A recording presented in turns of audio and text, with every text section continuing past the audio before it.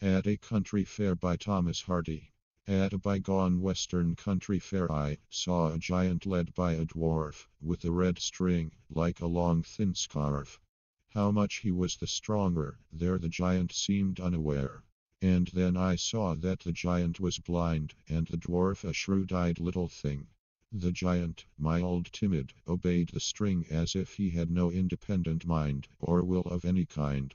Wherever the dwarf decided to go at his heels, the other trotted meekly, perhaps, I know not, reproaching weakly, like one fate bade, that it must be so, whether he wished or no.